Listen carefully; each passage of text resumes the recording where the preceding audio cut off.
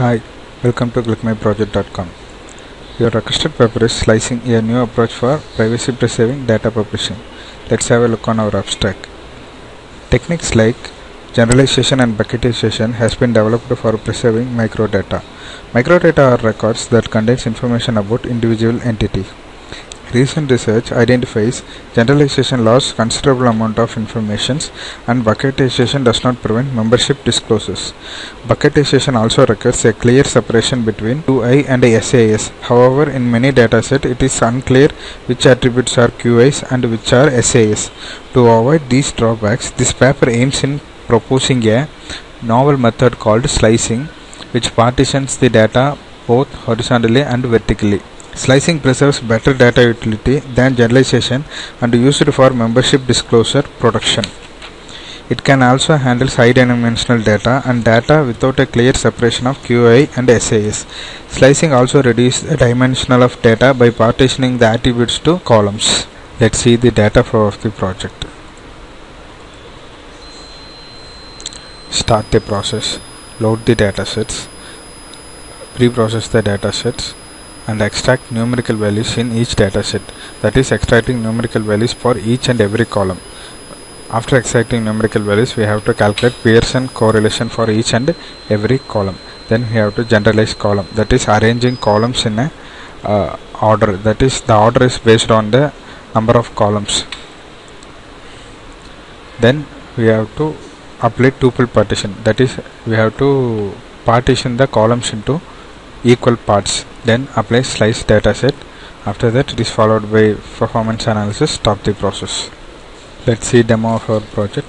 First we have to run main.java.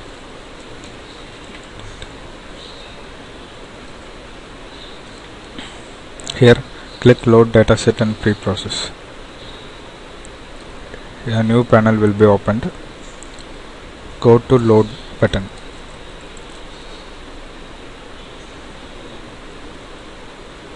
Select the dataset.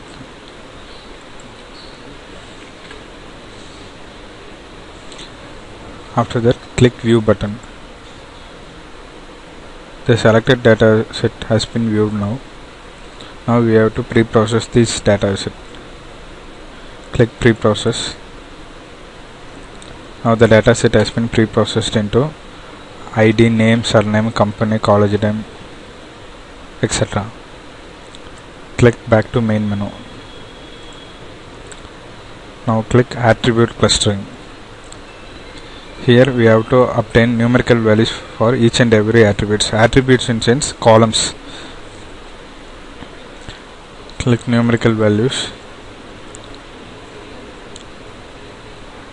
Now numerical values has been calculated for each and every attributes. After that, click next button. Here click Pearson calculation. Now we have calculated Pearson correlation for each and every column. Click back. Now go to tuple partition. Here click clustered data. Now the data has been clustered into 4 columns. Based on this final column, we have clustered the data. Then go to tuple partition.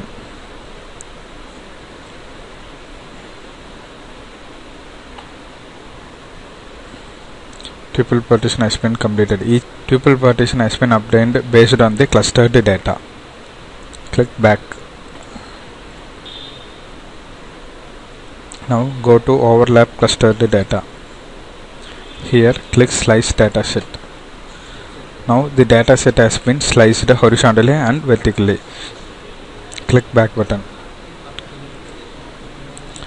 Go to performance analysis. Here click get columns label. Then select any one of column. Give the column name and click search button. It will show the values of original dataset and sliced dataset. After that, click graph.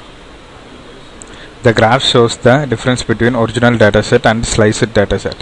Hence we have achieved our privacy preserving by applying the slicing datasets. The process is over. Thanks for watching clickmyproject.com.